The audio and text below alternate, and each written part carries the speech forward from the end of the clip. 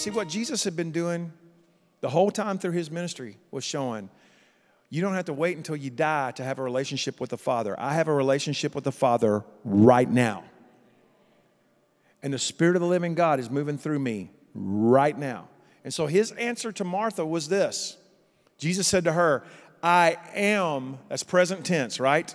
I am the resurrection and the life, and he who believes in me, that is present tense, though he may die, he shall live. And whoever lives and believes in me shall never die. And then he says this, do you believe this? And then her answer to him is a repeat of what she's already said. She said, yes, Lord, I believe that you are the Christ, the Son of God, who is to come into the world. That means someday you're going to make this happen. And he's like, dude, why are you waiting on a day when I'm here? Because she actually wasn't sure what the promise was, because all she had before this was a promise of the promise. And what Jesus is telling Martha is the promise of the promise has been fulfilled. Now it's time for the promise to be fulfilled. The promise of the promise was that the Messiah would show up, right? And then the promise itself was that the Messiah would bring us life. So she's there, and all she has is someday faith. Friends, I want to tell you that the church of Jesus Christ, who has been living in New Testament times for 2,000 years, is plagued with Old Testament faith.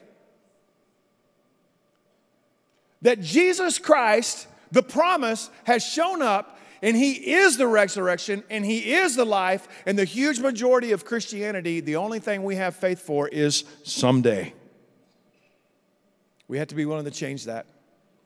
Guys, I'm just going to submit this to you and humbly submit this to you and tell you this, that I think that the Bible says clearly that the people of faith who believed in God did not get to even go to heaven until the Messiah showed up and set them free out of a special place in hell that's called Abraham's bosom.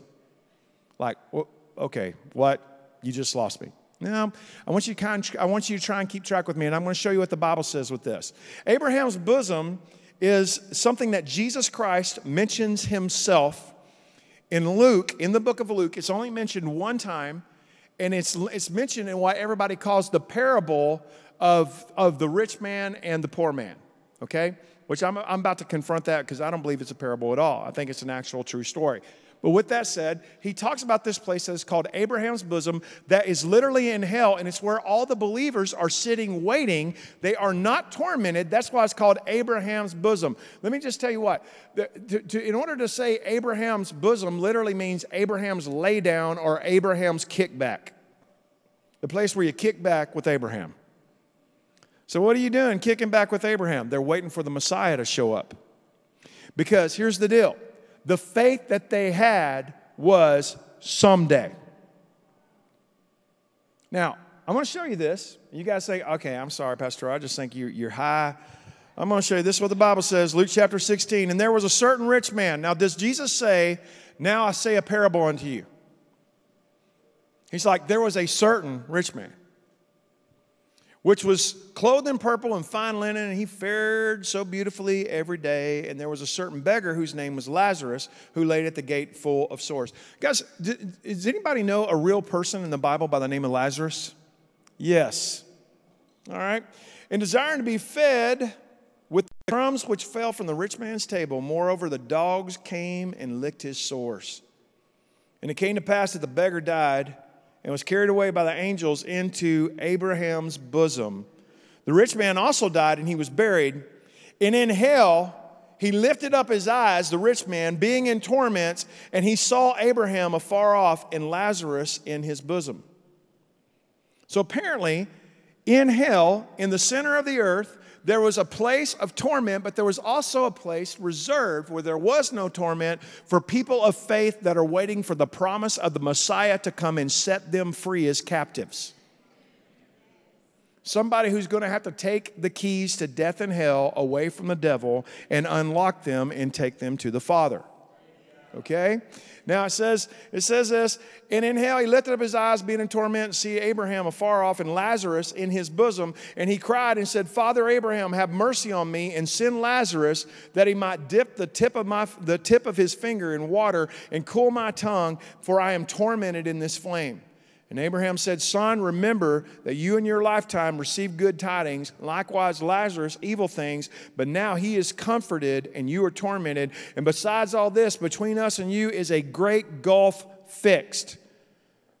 There's an unpassable place between us. And then he says this. Then he said...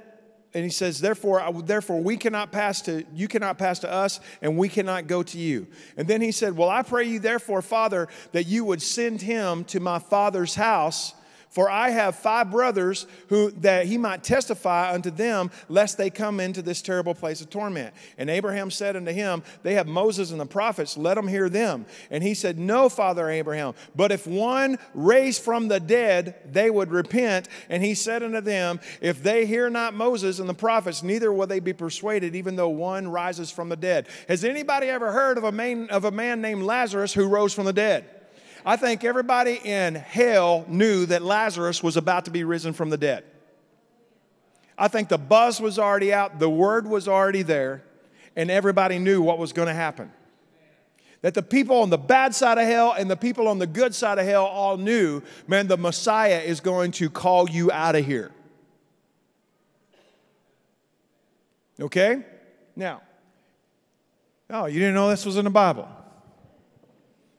People of faith were still captives in hell until Jesus showed up to set them free. And that's why when he died, he didn't go to heaven, he went to hell. Jesus said that he would spend 3 days and 3 nights in the heart of the earth. Not in the presence of the Father, but in the heart of the earth. And when he died, he did not go to heaven, he went to hell. Why did he go to hell? Well, guys, we know that Jesus went to hell, and this is what he did. He showed up in Abraham's bosom, and he personally spoke to every single one of those people and said, this is how the promises have been fulfilled.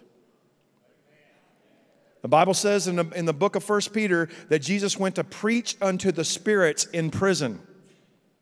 That's 1 Peter 3:19. The use of the word spirits and not souls in this passage indicates that these were not unsaved. Colossians chapter 2 verse 15 says that Jesus Christ has disarmed principalities and powers, that's demonic spirits, and he made a public spectacle of them, triumphing over them in it. That he went to hell and rubbed their nose in his power. Okay? While all these people who had been waiting, some of them for thousands of years, were like, we knew this was going to happen, man. It's finally happened. Guys, Jesus told the woman, after he had resurrected from the dead, so he's been gone for 3 days, he tells her in John chapter 20, verse 17, don't touch me, I have not yet seen the Father. That's what Jesus said. So he had not been in heaven. He had literally been in hell. And the reason why he went to hell was to set the captives free. Because all they had was someday faith.